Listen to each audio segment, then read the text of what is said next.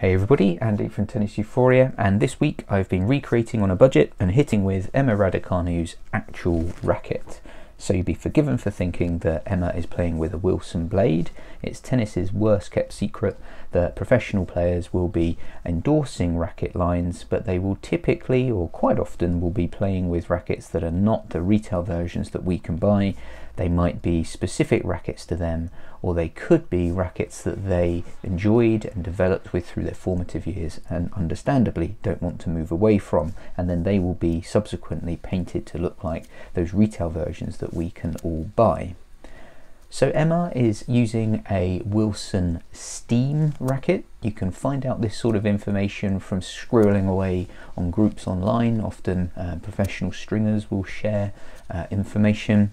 There are clues when you look at Emma's racket. If you count the string pattern, it is a 16 by 20, 16 in the mains, 20 in the crosses, and you don't find that in any of the current blade lines apart from the 101L. You'll also notice that it has quite a distinctive, very low bottom string and high top string on the crosses. That could be one of the reasons that Emma's shifts around her dampener, but also of course the W shifted around looks like an E. And also you'll notice that there are some different grommets in Emma's racket, which is very typical of a previous Steam line called the Steam 100.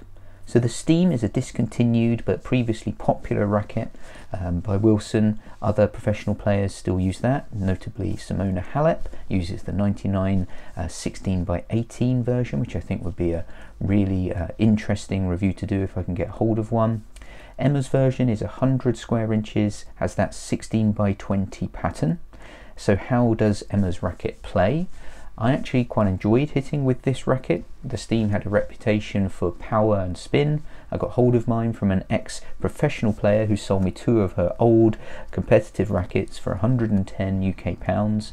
I string obviously so that labour was free, and I put Luxolon Alu Power in the mains and Luxolon Element in the crosses, which is typically what Emma has in her racket. That makes sense because the Element will soften the full bed of poly a little bit. The professional player that I bought the rackets from described them as being loaded with spin and quite a lot of power. Spin was the main thing that she described, and I have to say, from hitting with the racket, this racket does offer more forgiveness, more free power, and definitely more spin, particularly compared to the Blade 98. So what can we take from this understanding? I think it's quite comforting to know that even some professional players will be looking for some help with power and spin.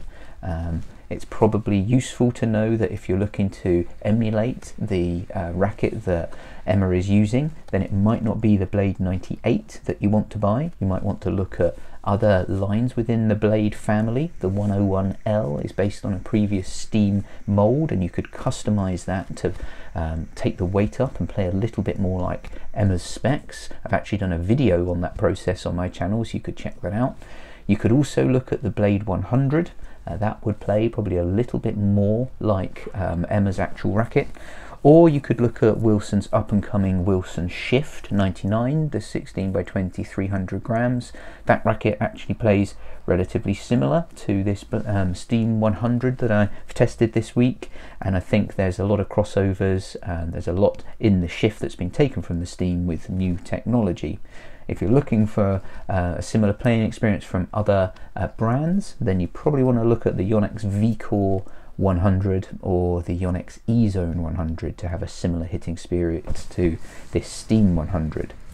So I hope that was useful and helpful. Obviously most people want to emulate their heroes and play with rackets that look like their own, so you probably will get some benefit from buying that Blade 100 or the 101L if you're looking for something that plays similar.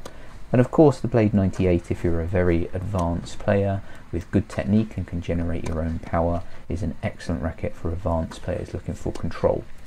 Hope that that video was interesting and useful. Subscribe to the channel if you want other recreations of pro player rackets on a budget, and of course new racket reviews coming to you very soon.